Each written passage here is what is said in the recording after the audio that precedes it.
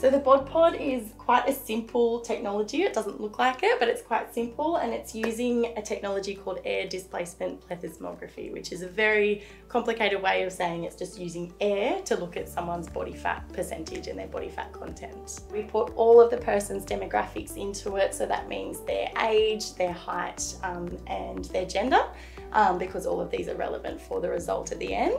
And then the person stands on the scales, so we get their body mass or their weight. And then once they're in here, they sit in here for 2 minutes total. And there's just a little bit of air movement around them. It's very comfortable. They just have to sit as still as they can and breathe normally in and out. And then after 2 minutes, this machine has come up with an idea of their volume.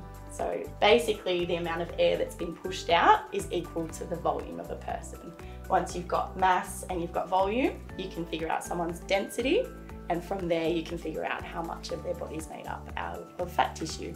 So weight alone is talking about how every single part of the body combines to add up to how much that person weighs. But it's interesting to see, to sort the body out into compartments. So what we do here is we separate it into 2 compartments, the fat mass compartment and the fat-free mass compartment, because it can just show us more about someone's body. Abnormally high body fat can lead to all sorts of diseases, and it can be really dangerous. It can also be dangerous for women and their babies while they're pregnant if we have body fat in too high of a percentage. So we're using the BODPOD as part of our New 1000 study. It's one of the many samples that we take to get a gauge of how a woman's body composition changes throughout her pregnancy in terms of her body fat, not just her weight, but trying to see if we can predict outcomes a little bit better using a fat mass percentage instead of her body mass index or how her weight changes. We also have a baby version of the BODPOD called the PPOD at the hospital